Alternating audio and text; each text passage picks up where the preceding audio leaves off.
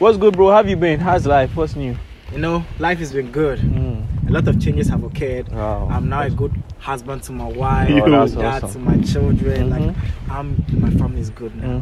So bless God, bless God. That's amazing, bro. It's good to see you on the right path. Family is very important. You know, funny you talk about family. I remember Pastor spoke about family, and he said a good family always leave an inheritance for their children all the way down to the third generation. So I was like, Charlie, I must as well get my family a good inheritance. Wow, that's actually true. You just reminded me about the time when we were at the Believers Retreat. Remember you told me you had a problem with your dad, you and your brother, and it really affected you, you know, and I think that's why all these things happened. Yeah, that's true. You know, that's the thing about generational curses. Once you don't deal with it in your early single ages and you bring someone into it, man, you can get a messed up family, and that's what I did.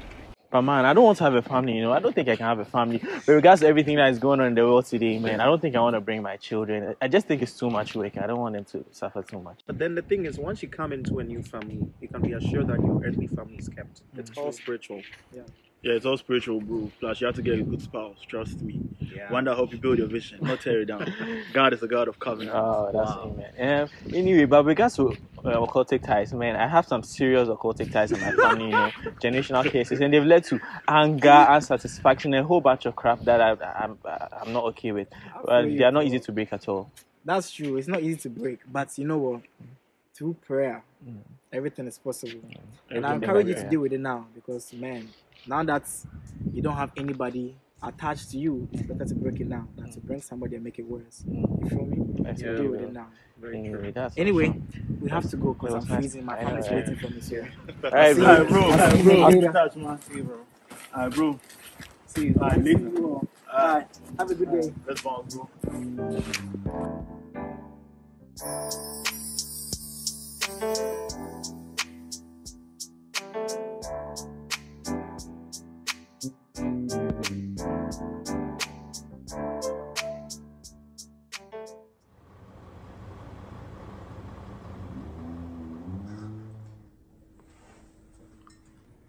Hey girl, how you and your man doing? Yes, girl, I heard you and the man have really enjoying life. Oh yes, everything has been great. I'm so happy. Yes, oh girl, Lord, the Lord has restored him. He's a changed man. Oh guys, I'm so happy. You're so lucky. We see you guys after church holding each other, showing us your love. I want that. You want that, eh? Wow, God has been so good to you. Your family has been totally restored. I remember when you used to cry to us all the time about him hitting and beating you. Girl, if it was me, I would leave that man dry. After your child died, he turned on you and your family, I would cut him off. You can't leave him, man. In this covenant marriage, God doesn't approve of that. That's right, ladies. I would never leave my marriage. You see, when I was single, I sought and I prayed to God for this marriage. And I can't just leave it. This is a covenant that I've made with my husband and the Lord. I do remember at the Believers Retreat, you were playing really hard, even though he wasn't taking it that seriously. I guess we didn't deal with everything. You know what, ladies? It's getting pretty late, and I think we should start heading home. I can call an Uber for you to drive in. No problem, girl. It's been nice having you, ladies. Thanks for coming by. Bye. Make sure you pray for your marriage. You know?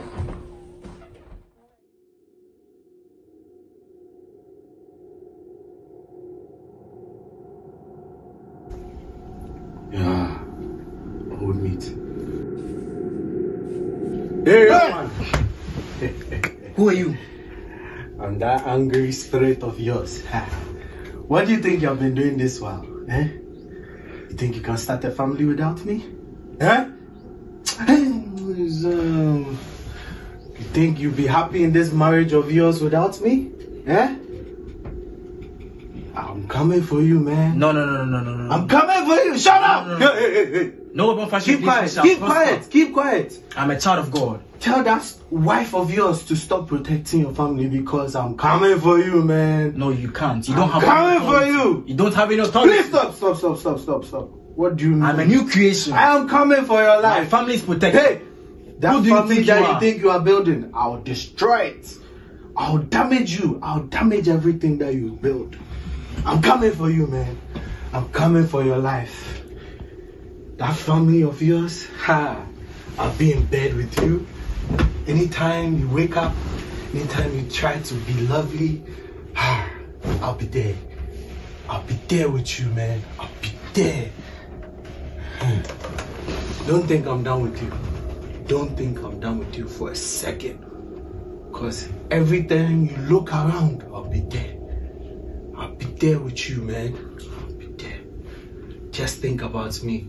Anytime you get angry, anytime you're happy, I'll show up. Sad, I'll show up. Any emotion you feel, I'll show up. Hey, I rebuke you. Rebuke you. Please, young man, stop fooling. Just stop fooling. I'm here, and I'm here to stay. See you later.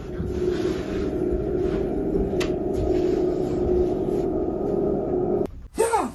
Honey. Wake up. Honey, wake up. Honey, wake up. I just had a terrible dream. Wake up. What happened? Do you know the spirit of anger that has troubled my family for years? It is back. It just came to visit me. Oh, but we have dealt with all that. We dealt with what? Overcome what? Overcome what? What is this? All this nonsense? I thought we had dealt with this already. So why am I still having this terrible dreams and this anger thing? I don't like this thing at all. I don't like this at all. We have overcome. Okay, let's pray. Let's pray. Father, Lord, we thank you, oh God. Lord, you are the author and the finisher of our faith, the beginning and the end, oh Lord. Father, we have dealt with all of this. And Lord, you will never put us to shame because you are not a liar. In Jesus' name we pray. Amen. Okay, just go back to sleep, okay, please. We have overcome, okay, sweetie.